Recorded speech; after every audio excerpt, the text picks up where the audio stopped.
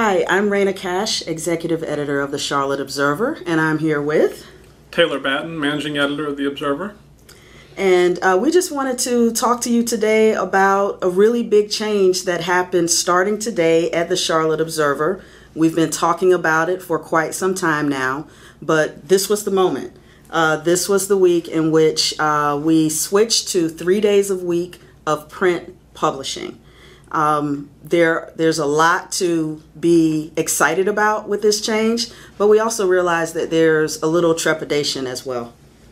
Yeah, absolutely. It's a big change. We've been publishing for, 135 years or something like that, six or 7 days a week. So it's a big change, but it is an exciting one because there's so much more really you can get online than you could get from the printed paper. I love the printed paper. I read it for many, many decades, but there's so much more that you can get online. An example is the plane crash series that we've been running the last couple of weeks. There are videos, there are interactive graphics, there's all kinds of things that you could get from reading that package online that you couldn't get from reading it in print. And even as recent as today or last night, of course, there was a second assassination attempt on Donald Trump.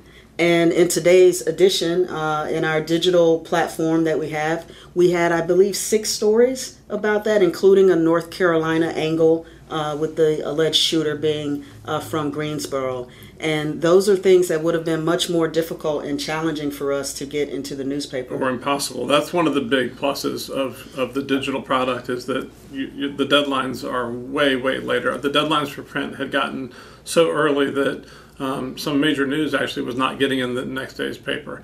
And so at that point, it just makes sense to put all our muscle behind digital and take advantage of those later deadlines. And so just a refresher, from a print standpoint, the paper will be delivered on Wednesdays, Fridays, and Sundays, coming by mail, and the Sunday paper will arrive on Saturdays. So it's quite a change. But in addition to that, we have all of our newsletters every day. We probably have a suite of at least 15 different newsletters, including an AM and PM newsletter, CLT Politics. We roll out an education newsletter called Study Guide, and that starts this week. We have Access Panthers, a new newsletter that we just launched that goes out twice a week. So there are a lot of ways to consume our content well beyond anything that print could ever offer. That's right. And there's a lot to say about the Panthers right now, but we won't get into that with this video. And then in addition to everything that you were just talking about, the print product itself, the 3 days a week that we do publish print, is going to be filled with more local news and more national news than the daily papers that we've been running. So because there will be the puzzles and games will be carried over from previous days, and so those print papers will have a lot more content in them.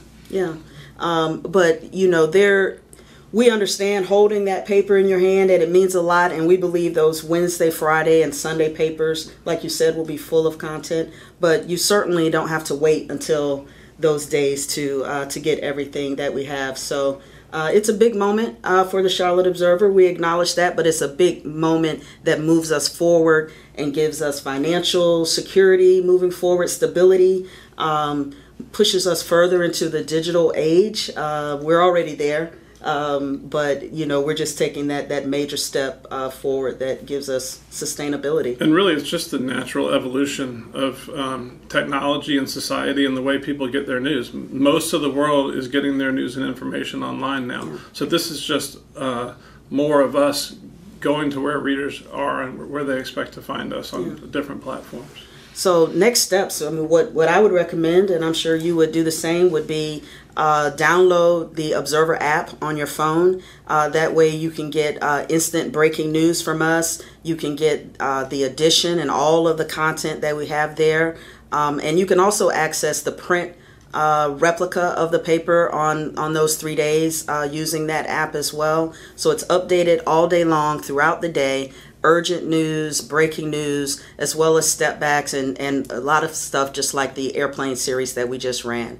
So we feel really good about where we are moving forward. I just want to thank you for continuing to follow along with us on this journey. We just want to be the best and feel like we are honestly, if I can boast a little bit, I feel like we are the best news organization in the city of Charlotte, the most comprehensive sports, arts, breaking news, everything that you could want or need, food and entertainment. There, by the way, there will be a food and entertainment section in the print newspaper as well, which we haven't had before.